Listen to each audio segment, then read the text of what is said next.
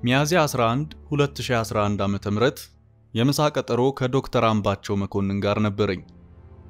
ቀጠሯችን ከምሳ መብላት በዘለለ ስራ ተኮር በመሆኑ እሱ ቢሮ ተገናኝተን አብረን ለምሳ እንድንወጣ ጥቂት ሰዓት ቀደም ብሎ ነበር የተስማማነው።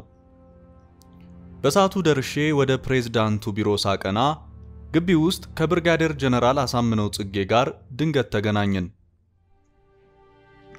ሁነቱ በአጋጣሚ የተፈጠረ ስለነበር ለጥቂት ደቂቃ ተጨዋወትን። እርሱም ከፕሬዝዳንቱ ጋር 8 ሰዓት ላይ ቀጠሮ እንዳለው ነግሮኝ ተለያየን። ከፕሬዝዳንቱ ጋር ከተገናኘው በኋላ ለውይይት የመረጥነው ርዕሰ ጉዳይ ከገመትነው በላይ በመራዘሙ የምሳው ነገር ተዘነጋ። በሁለታችንም በኩል አጀንዳውን አቋርጦ ለመውጣት ፍላጎት ስላልነበር የታሸገ ውሃችንን እየተጎነጨን እስከ ቀኑ 8:45 ድረስ ቆየን።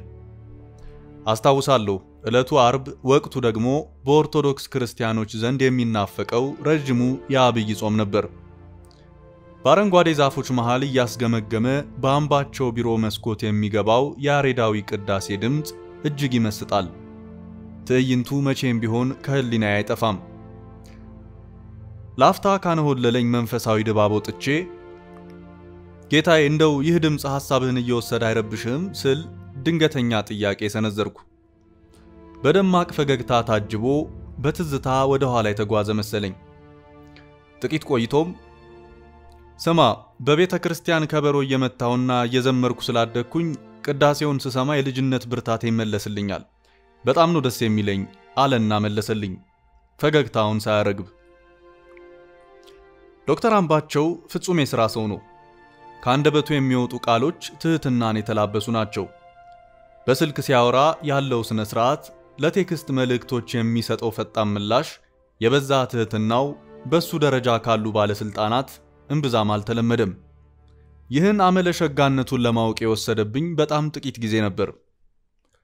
በሌላ በኩል ደግሞ በድንገት የተቀመጠበት ፕሬዝዳንታዊ ወንበርም ሆነ ሽንቁር የበዛበት ፖለቲካውን በምን አይነት ጥበብና አመራር ሊመራው ይችላል የሚል ስጋት በውስጤ ይላወሳል። ከሱ ቀደም ብሎ ስለተያዘው ወይም አሁን ልንከውነው ስላሰብነው ፕሮጀክት እሱም ሆነ ሌሎች አመራሮች ምን ያህል ግንዛቤ እንዳላቸው እኔ ብቻ ሳልሆን በቅርብ ያለው ኮሎኔል አለበላማረም ግርታ ውስጥ ያለ መስሎ ተሰምቶኛል። ምክንያቱም ስለ ክልሉ ወቅታዊ ጸጥታና ስለምንሰራው ስራ በተለያየ መዋቅር ላይ ካሉ አመራሮች ጋር ልናደርግ የታሰበው ውይይት በተለያየ ምክንያት መሳካት አለመቻሉን ተረድተን ዙሪያዋን በህወሓት ኔትወርክ በተወጠረችው ባህር ዳር ላይ ነበር ወደ ስራ የገባነው። ባህር ዳር የመጨረሻዋ የወያኔ ማዕከል ወይም ቲፒኤልኤፍ ሀብ ነበረች። በዛሬውም ውይይታችን በአጽንኦት ጊዜ ወስደን የተወያየነውም በዚህ ፕሮጀክትና ፈጽሞ በተዘነጋው የክልሉ ነባር መደበኛ የፖሊስ ኃይል ሪፎርም ሲሆን ወያኔ ከራሳቸው ክልል ከወጡበት ህብረተሰብ ጋር አጋጅቶ ሲጠቀምባቸው የነበሩትን የክልሉን የፖሊስ ኃይል ስለ ለውጡ አስረድተንና ከድህነት ወለል በታች በመኖርና ባለመኖር መሃል ሆኖ የተረሳውን ሰራዊት በ5-1 ተቀፍድዶ በወያኔ ሀብታም ዘንዶች ተሳቆ በድንጋጤ ውስጥ ያለውን ኃይል ለውጡን ተረድቶ መሰረታዊ ፍላጎቶቹን በማሟላት አብሮ ከጎን እንዲሆን በሚሉ አጀንዳዎች ዙሪያ ሲሆን ይህንንም እንደሚያመቻች ተወያይተን ነበር የተለያየ ነው። ውይይታችንን ጨርሼ ስወጣ አሳምነው ወደ ፕሬዝዳንቱ ቢሮ ለመግባት እየጠበቀ ነበር። በድጋሚ ሰላም ተባብለን ሲጨርስ ልንገናኝ እንደሚፈልግ ነግሮኝ ተለያየን። እኔም ወደ ስራ አመራር ዩኒቨርሲቲ ፕሬዝዳንቱ ቢሮ ፕሮቶኮል ሹም አቶ ሀብታሙ አድርሶኝ ከኔም ጋር ክፍል አብሮኝ ገብቶ ትንሽ ቆይቶ ተመልሷል። በእለቱ የነበሩኝን ስራዎች ጨርሼ ከሰዓት 10:30 አካባቢ ወደ ማረፊያ ያመራው። በግምት ከ15 ወይም ከ20 ደቂቃ በኋላ ብርጋዴር ጀነራል አሳምነው እንደደረሰ በስልክ ነግሮኝ ወደ ክፍሌ ሰተት አለ። ራት አብረን ተመግበን እስከ ምሽቱ 3:30 ወጋን። ያ ምሽት ከጀነራሉ ጋር ለአራተኛ ጊዜ ተገናኘንበት ሲሆን ከቀዳሚዎቹ 3 ግንኙነቶች ለየት ይላል። ለመጀመሪያ ጊዜ በ7/6/2011 ዓ.ም ስንገናኝ በራሱ ህይወት ዙሪያ የገጠሙትንና ያለፈበትን መከራ ሲተርክልኝ ለጠቅላይ ሚኒስትር አብይ አህመድ ያለውን አክብሮትና የዋሉለትን ውለታም በስፋት እንዳጫወተኝ አስታውሳለሁ። ያደረጉለትን የገንዘብ ድጎማ ጭምር አልደበቀኝም። የመጨረሻው ውይይት ላይ ግን ከዚህ በፊት ከነገረኝ አንዳቸውም የሉ። ይልቁንም የአምባቸው ምደባ ትክክል አለመሆኑን ገዱ አንዳርጋቸው ከተነሳ ቦታው ክልሉን በደንብ ለሚያውቀው ለምክትሉ መሰጠት ሲገባ አምባቸውን ማምጣታቸው ልክ አለመሆኑን በዚህም በርካታ አመራሮች አለመደሰታቸውን እሱም የዶክተር አምባቸውን መምጣት እንደሚቃወም ጠቅሶ ዘረዘረልኝ። ነገሩ ድንገተኛና አዲስ ቢሆንብኝም በማዳመጥ መተባበሬን ቀጠልኩ። ዶክተር አምባቸው መኮንን አምቦ ላይ ባደረገው ንግግር በርካታ ተቃውሞ መነሳቱን አብራራልኝ።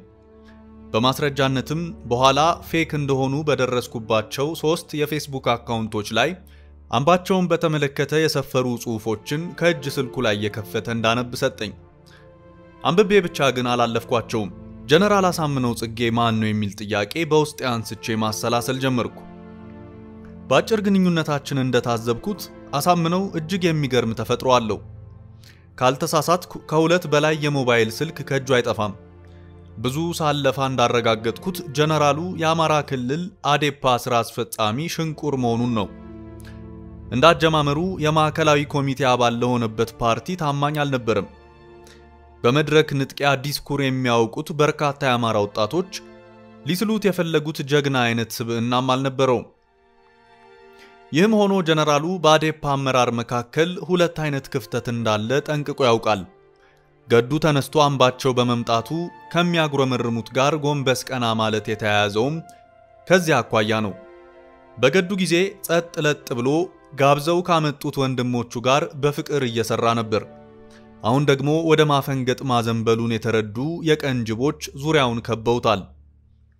ኮሎኔል አለበል በለውጥ ኃይሉና በነባሩ በአዴን ወይም የበረከትን ቅኝት አዝማሪዎች መሃል ያለውን ልዩነት ከማንም ቀድሞ በማጤን የወቅቱን ጉዳይ አሳሳቢነት ትምህርታዊ በሆነ መልክ በቻርት ተዘጋጅቶ ለመነጋገር ስብሰባ ጠይቋል። አመራሩንም ብቻ ሳይሆን ለአማራ ባለሀብቶች ክልሉ ያለበትን ስጋት ለማሳየትና ሁሉም ተመሳሳይ ግንዛቤ ይዞ በጋራ መስራት እንዲቻል የበኩሉን እየጣረ ነበር።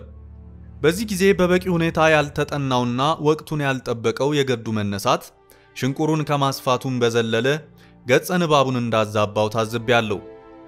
ትልቁ የቁልቁለት መንገድ መጀመሩንም ተረድቻለሁ። ሊታረም ያልቻለው የክልሉ ስህተትም ይህ ነበር።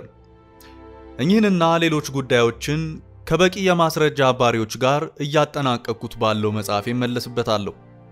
ባጭሩ አሳምነው ጽጌ እና አምባቸው መኮንን በሰጡት ፍቅርና አክብሮት የመግነን ስሜት ሳይፈጠርበት አልቀረም።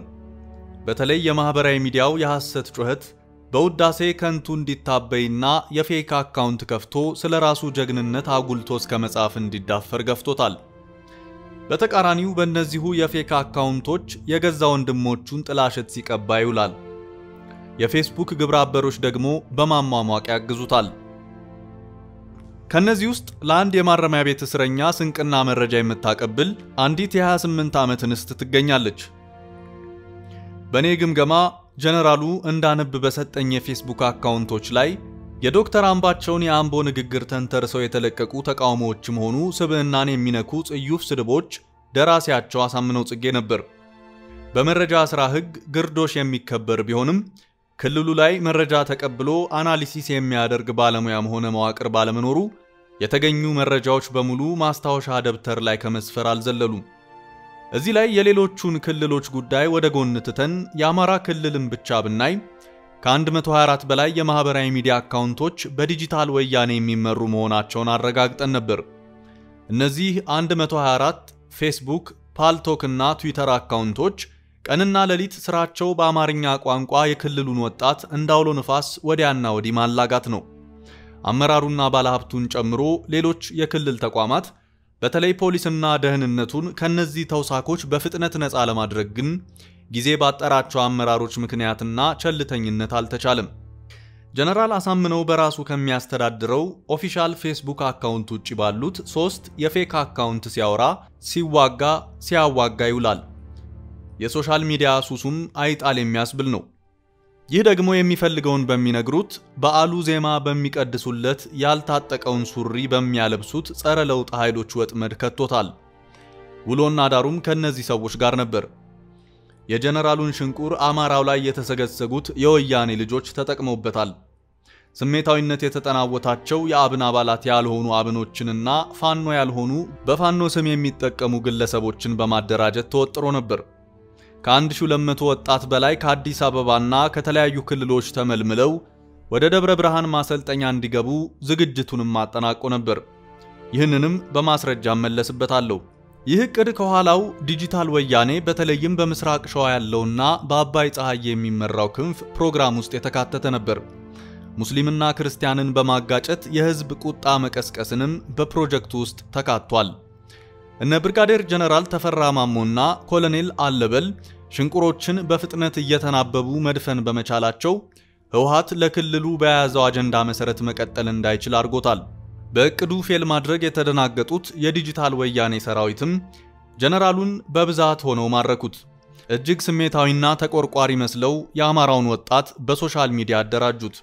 ጀነራሉም ሙሉ ለሙሉ ይህን አላማምኖበት ከላይ የጠቀስኩትን ብዛት ያለውን ወጣት በሚስጥር ወደ ማሰልጠኛ አስገብቶ በአደጋ ጣይነት ለማሰልጠንና በተለያዩ የአገሪቱ ክልሎች ላይ ለማሰማራት ወስኗል። በእርግጥ ለዚህ የተሰጠው ምክንያት በተለያዩ ክልሎች በአማራው ላይ የሚደርሰውን አደጋ መከላከል የሚል ነው። ከመጽሔቱ ዝግጅት ክፍል የተሰጠኝ ገጽ እዚህ ጋር በማለቁ ቀጣዩን ክፍል ሳምንት መለስበታለሁ። ውድ ቤተሰቦች አሁን ያቀረብንላችሁ ፍትህ መጽሔት በቅጽ 2 ቁጥር 82 እትሞ ያስነበበችውን የግርማ ቃል ኪዳን ሰኔ 15ን በጨረፍታ የተሰኘውን ጽሑፍ ነው።